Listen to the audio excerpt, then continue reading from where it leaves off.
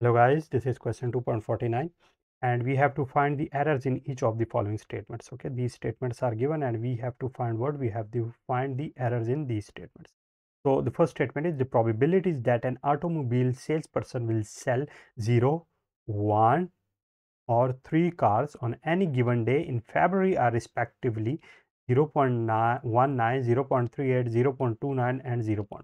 Okay, so these are basically the different probabilities, which are probability of 0, probability of 1, probability of 2 and probability of 3 cars. Okay, and I know that in the probability case, what do we have to do? If I will add them all the probabilities should give me the answer of 1, because the probability of any event A is always greater or equal to 0 and less than or equal to 1. Okay, because that is basically the range in which the probabilities should lie under. Okay, so here let me start writing all the probabilities here, and here in order to see that what are the different probabilities, let me use this color.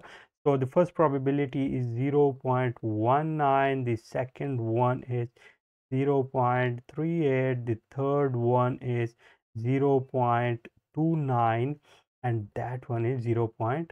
Okay, so let me add them, and after adding them I will see that what are basically them. So let me add them. So 9, 8, 17, 17, 9 is 26, 26, 5 is 31, 1 here and 3 here, 3, 1, 4, 4, 3, 7, 7, 2, 9, 9, 1, 10. Okay, so 1 here and this would be 1.01, which is basically greater than this range. Okay, so therefore the actual issue here is that all the probabilities are not in between this range. So therefore the error here is that these are basically the incorrect statement. Okay, so that is basically about the part A of our question. Similarly, in part B, the probability that it will rain tomorrow is 0.40 and the probability that it will not rain tomorrow is 0.52. Again, we have the probabilities of two events. If there are two events A and B in the sample space, so if I have certain probability of A, let me have it here x, so the probability of B here would be what? That would be 1 minus x, because the combined probabilities of A plus B in the sample space is always equal to 1. Okay, so here in order to add them together, what I will see that the probability of rain, okay, plus the probability of no rain, let me add them together and I will see that this is what? This is 0.40 and this is 0.52, so 0.4 and 0.52. so here I will get what? Here I will get 0.92, which is what? Which is incorrect, because it must be equal to 1 due to this statement which is given. So that is basically the incorrect statement.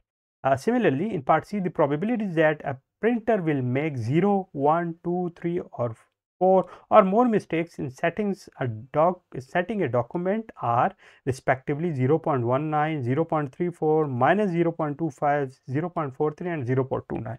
Okay, so what is the issue here? There is an issue, and that is basically this negative probability. As I have already told you that this should be the range in which the probabilities should lie. So that is basically the issue which we can see here as well. Okay, similarly, in part D, on a single draw from a deck of playing cards, the probability of selecting a hurt is 1 by 4. Okay, that's correct. The probability of selecting a black card is 1 by 2. Okay, that is also correct. And the probability of selecting both a hurt and black card is 1 by 8. Oh, so that is basically the issue, because in a single turn or in a single chance, a person cannot pick both hurt and black card as well. So therefore, it is not possible that of selection of a black and a hurt card in a single time. So therefore, that is the issue, that these cannot occur simultaneously, and that is the solution of this type of problem, in which we have demonstrated them here. We have seen that what are the issues of the probabilities, or what are the conditions which are negating the basic probability laws. Okay, so that's it for today, and I will see you with some more stuff in our upcoming video. See you soon.